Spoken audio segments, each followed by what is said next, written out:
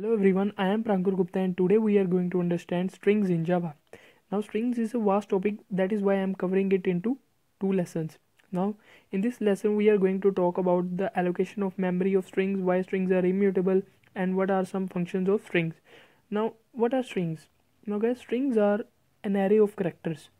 Now instead of creating separate array of characters, we have a privilege to use string class which have more functionalities to apply it on combination of characters. Now first let us see how we can give memory to string. Now guys, string is a reference data type, but it can also behave as primitive data type. Now how? As you can see here, I am giving memory to string using two methods. First is same as that of primitive data type, and second is using new keyword. Now we know that this method is used to give memory to primitive data type, and this method is used to give memory to reference data types. Now this is the exceptional data type which can be used to give memory in both as primitive data type as well as reference data type. Now what is the difference while we are giving memory like this? Now basically, while we are giving using literal, or you can say constant, it gets memory in string memory pool. What is this string memory pool? Basically, we know that we have a heap memory. Under this heap memory, we have some memory called string memory pool, in which all the string constants get stored. All the string constants that we will assign in our program will be stored in this string memory pool.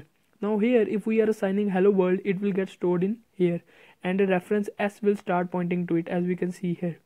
Now if we are creating a string using new keyword, an object will be created in heap and a reference will start pointing to it. But the actual constant, this hello world, I have already told you all the constants that we will use to create a string will store in string memory pool. So this constant will also get memory in string memory pool. Object is created here, but the actual content, actual constant will get memory here. Okay, so that is how string gets memory. Now let us see why strings are immutable. Now guys, strings are immutable. Immutable means that which can't be changed. So if we assign any value to a string, its value can't be changed. Now let us see how. Now you can see here, first I have assigned a value, or you can say constant, to string hello. Now while assigning hello, it gets memory in string memory pool. Now if I want to change value of this string, I have assigned it world. Now instead of changing into this string, it creates a separate copy. It creates a separate copy and a reference start pointing to it. Basically here, the previously created string didn't get changed. It remains there, and a separate copy gets created and a reference start pointing to it. So it is not a good practice. Why? Because guys, garbage collection doesn't work in string memory pool. So this unreferenced object will never get destroyed. As we have already seen in our garbage collection lesson, that JVM destroyed all the unreferenced objects. Now this is an unreferenced object. Its reference start pointing to some other object, so it needs to be destroyed. But in string memory pool, JVM doesn't work there. So that is why strings are not memory efficient. Okay guys, so that is why we have some other classes we can use which are alternative of strings. We will see them later. But for right now, strings are not memory efficient because string constants gets memory in string memory pool. And if we want to change our string, or you can say we want to change the value of our string, then previously declared string will never get destroyed. So that is why strings are not memory efficient. Okay guys, now I hope you get the clear idea why strings are immutable. Now let us see some of the string functions. There are a lot of functions of string functions. Some of them I have covered in this lesson, some I will cover in my next video. Now here, first I have declared a string hello world, and there is a function called length. Now this is used to find the length of a string. Now space is also a character. It is also considered as a character. So space is also considered as a character. Now here we have 10 characters, hello and world, and including space we have 11 characters. So if we try to print the length of this string, then it will print us 11. Okay. Now the other function is char at. If we want to find the particular character at in a particular index, then we can use this function. I mean, if we want to find a character at particular index, we can use this function. It will return us the character. If we know the index of some character and we want to know the character, if we want to get that character, we can use this function.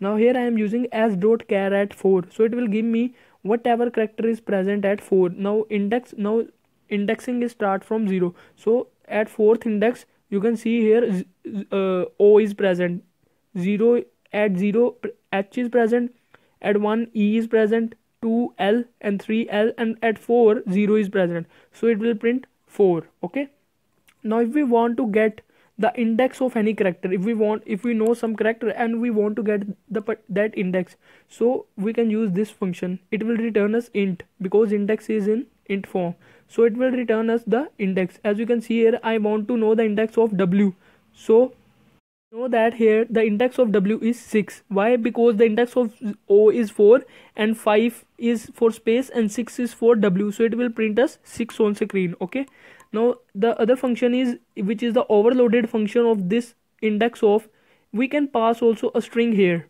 I mean, if we need if I know some substring that I want to find the index, so it will print me the starting index of this string. I mean LLO. Now where is LLO? LLO is present at 3rd index. Why? It will give us the starting index. It will give us the starting index of this string. Okay, so L is present at 2nd index. 0 is H is present at 0, E is present at 1, and LLO is starting from 2nd index. So it will give me the starting index of this string. Now there is one more overloaded function which will tell us to find a character after a particular index. It means I want to find L after 5th index, so it will give me, here you can see here I am trying to find L after 5th index. What is 5th index? 5th index is basically this space, so it will try to find L after this 5th index. So after this 5th index, the L is present at 9th index here, so it will print us 9. Okay, it will start finding L from after this space. Okay, now there is a function named as last index of. Actually, what does this function do? It actually search the character from the back. It starts searching the character from the back. So basically, if we are trying to search L, we know that it should return this, but it will start searching it from back, so it will return us 9, because from 9 after from back, the first occurrence of L is at 9, so it will return us 9. Okay, now there is one more overloaded function of this last index of, which will accept a character and starting index. So if I am telling him to start from to search L from 7th index, so it will know where is 7th index. O is 7th index, 0 1 2 3 4 5 6 7, so 0 is at 7th index, so it will start searching from O, and it will start searching it from right to left, so it will print 0 1 2 3. So the first occurrence of L is at 3, so it will print 3 on screen, because it will start, we know that last index of search from right to left, so and we are saying it to start from 7th index. At 7th index O is present, so it will start searching from here and it will goes here, and the first occurrence of L is at 3, so it will print 3 on screen. Now if we want to replace some character with any other character, we can also do that. Now here what I am doing, basically here I am replacing L with star. This is old character and it is new character. I want to replace all occurrences of L with star, so it will be the output. As you can see here, all the occurrences of L are replaced with star. Okay, now it gives us string. Now as dot replace will give us string, which is the changed string, so we need to put that into a reference, so it will give us this output. Now if we want to convert our string to uppercase, we can use this function to uppercase, so it will give us all the characters in uppercase. Now if we want to convert our string to lowercase, we can use this function two lowercase. Okay, and if we want to find whether the particular string is present in our string or not, if we want to find whether a particular substring is present in our string or not, so we can use this contains function. As you can see here, I am trying to search fo is not present in my string, so it will give me false because it returns boolean. Okay, now what is this trim function? Trim function basically used to remove all the trailing and heading spaces from the string. If there are some heading trailing or heading string spaces, trailing spaces are those spaces which are at the end of string, and heading spaces are those spaces which are at the starting of the string. Now there are no heading and trailing spaces in our string, there are only middle spaces. It will not remove middle spaces, it will only remove heading and trailing spaces. Now there are no heading and trailing spaces, so it will not remove anything, so the output will be same. Now here is some misprint. Okay, here should be world, not world. Okay, now this is all about, guys, string functions. Now in next lecture I will be covering more the functions of string, and I hope you guys like my video. If you like it, then don't forget to follow and share this video. This is my Unacademy profiling. Thank you guys.